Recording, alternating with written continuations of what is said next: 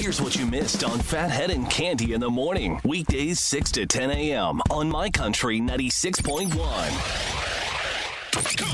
It's the bald and the beautiful.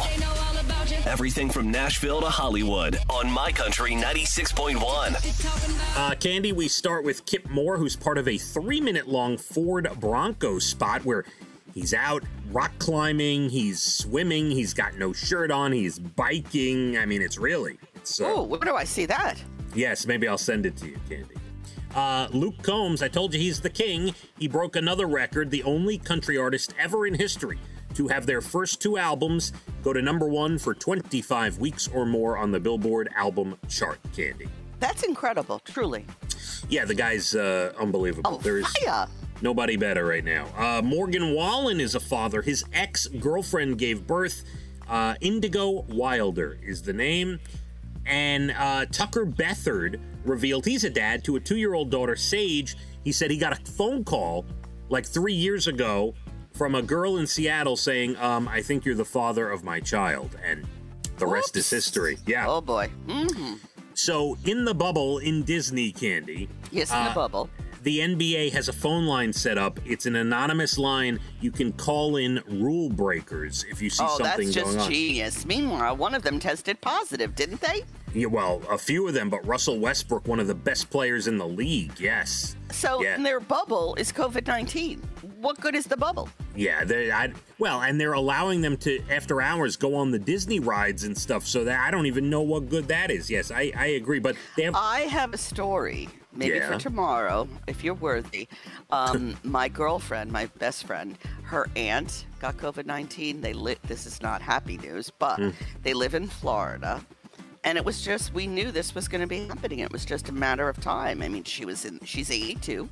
She goes to the gym. She's over here. She's over there with everything.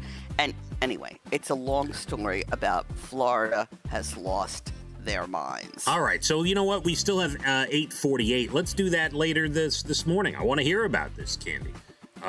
Can you do this? Sure, I can do it. Prepared? All right. Good. Oh, my. Bless you. We run a real classy show here. I am a mess. Oh, my God. Right, I'm going to blow my nose now. Oh, my God. All right. I think I'll pull it together. I need my medicine. I need my allergy medicine. We are all over the place. Okay. Back to entertainment news. Dancing with the Stars has a new host. Her name is Tyra Banks, Cande. Never heard of her. Yeah, don't know. That's what I'm going to say. Never heard of her. But what about, like, the Erin Andrews part? She's gone. She got the boot I with know, Tom. but who's going to get that job?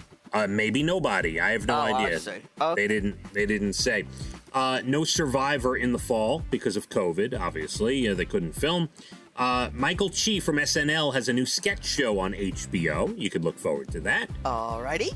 Shaquille O'Neal stopped on the side of the road in Florida to help a woman who had a flat tire, and he waited there till the police came. Very nice. That is so sweet. What a man. Jennifer Grey is working on a new dance movie, and we both had the same reaction. What good is a dance movie from Jennifer Grey now that she has the nose job and you don't know it's Jennifer Grey? She might as well do a movie about anything, Cande. She should do a movie about how I want my old nose back. That's right. That was the biggest mistake in Hollywood history. I don't know. I mean, after that, nobody cared. Crushed her career. What a stupid thing for her to do. Because she took the one thing she had going for her, the fact that she looked different from everybody else. Yes. And she made herself look like everybody else. And now nobody cares. Yeah. We want baby out of the corner. We don't want this. Sophia Richie, and that would be a great reality show. She goes back to the doctor to get her nose to look like it did prior to the nose job. Now that's something I'd watch. I'd pay to watch that show. Right? Are you kidding me? That's what she should be thinking about. Nobody puts nose in the corner. Baby gets her nose back. Something. I don't know what you'd call it, but I think it's brilliant. All right. Sophia Richie and Scott Disick are back together. Andrew McCarthy, the actor there, has a new memoir coming out called Brat, an 80s story. Sounds good.